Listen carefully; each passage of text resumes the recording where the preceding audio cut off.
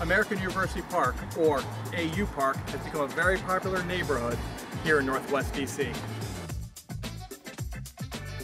Hello and welcome to episode 13 of Onsite with Matt Cheney, a collection of short videos following me around Metro Washington to the different neighborhoods I serve as a realtor.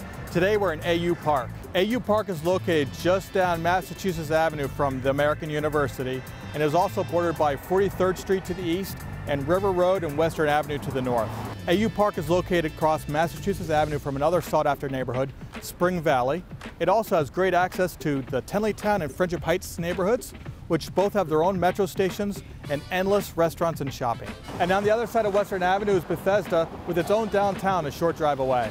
AU Park and Spring Valley have mirroring storefronts on opposite sides of Massachusetts Avenue from each other, with AU Park having Waxhaw's Delicatessen, which is definitely destination worthy, and Millie's Restaurant being a great spot for a casual meal with friends and family. AU Park was developed in the 1920s, has approximately 2,700 houses that are well known for their front porches and few driveways, which gives the neighborhood a social feel. The neighborhood also has a good-sized park, Turtle Park, which is getting a new state-of-the-art rec center.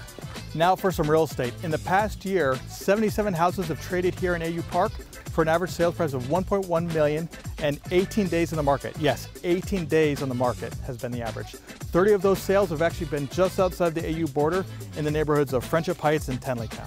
The highest of those sales was a colonial Tudor style new build home with approximately 5,600 square feet that had 6 bedrooms, 5.5 bathrooms, and sold for $2,495,000 here on Fessenden Street. If you're looking for a condominium here in AU Park, you should actually head up the hill to Tenleytown's or City Line at Tenley, where there were actually 14 trades this past year for an average sales price of $512,000 and an average days on market of 47. Thank you for joining us today for episode 13 of Onsite with Matt Cheney. As always, like, comment, and subscribe.